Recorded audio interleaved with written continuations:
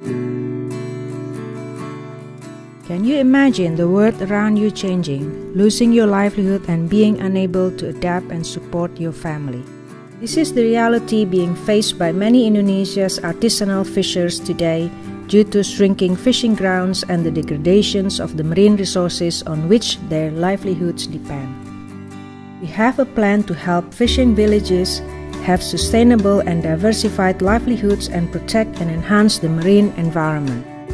We would like to get your support. We like to train local communities, local university students.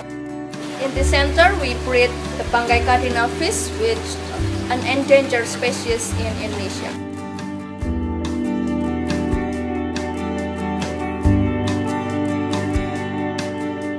This program rearing blue tang.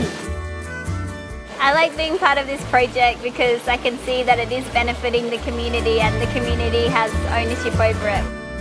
I'm a volunteer from Australia. As a volunteer, what we do here is that we help to uplift the community and teach the people different skills. Our Aquaculture and Training Center will offer activities that employ, empower and directly benefit the local community. Whatever you can contribute will be appreciated and will make a difference.